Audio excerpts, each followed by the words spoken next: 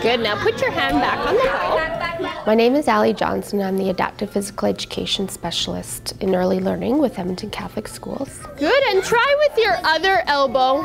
Our job is really to support inclusion. So if there's a child with a disability, we're adapting activities if necessary so that they can meaningfully participate in all areas of movement. We're gonna go forward and stretch our arms and legs as far out as you can. When I go into a classroom, my role is to help build capacity with that teacher, and then everybody else on the team to sort of create a holistic view of that child. We are going to use these, which are called gymnic balls. Gymnic balls are really great because they're working on creating a relationship between the child and that ball. It's a novel activity for them. It's really great for building upper body, core strength, balance, coordination, and it's also really creative and expressive. So I approach it in a way that the children are offering suggestions and ideas, and at the end we have a little piece that we show. Let's try our seaweed arms, moving side to side. I explored body parts, so body part identification which helps with body management and body awareness in space. So we were stirring the ball with different body parts. We were exploring pathways, so using the gymnic ball at high levels and low levels, in curvy shapes and zigzag shapes. Do you remember our octopus?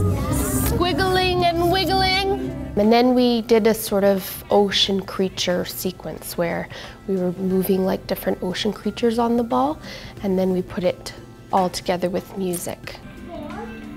When I was using the gymnic balls, I was working on a number of different broad-based strategies, including improving balance and core strength, improving body management in space, so working on spatial awareness. Put your hands where the hand is and your feet where the feet are.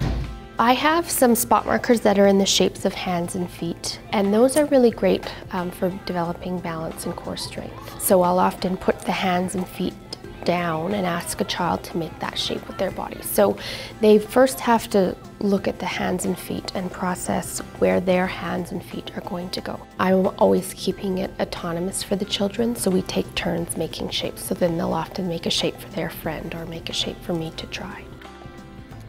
Imagination Playground is a set of blocks. They're really great for inspiring movement. Children are having to reach up high, so it's building upper body strength.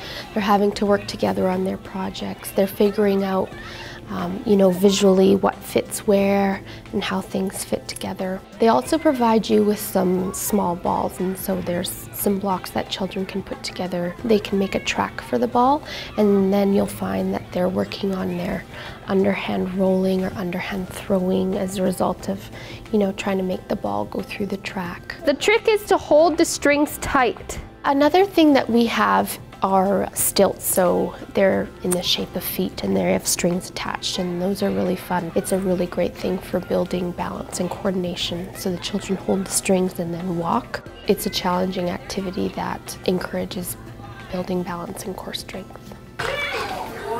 Good job! Another thing that we have here in Playscapes is a wedge mat, which lots of schools have. I often teach them how to do a forward roll. Tuck your chin.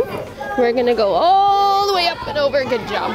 When they're rolling, it challenges their vestibular system, and then their brain has to kind of reset, and it's really great for building their coordination and balance. Every year of development is so big for a child that, taking a year back, their body is still that much newer to them. And so, learning to coordinate it is still coming along.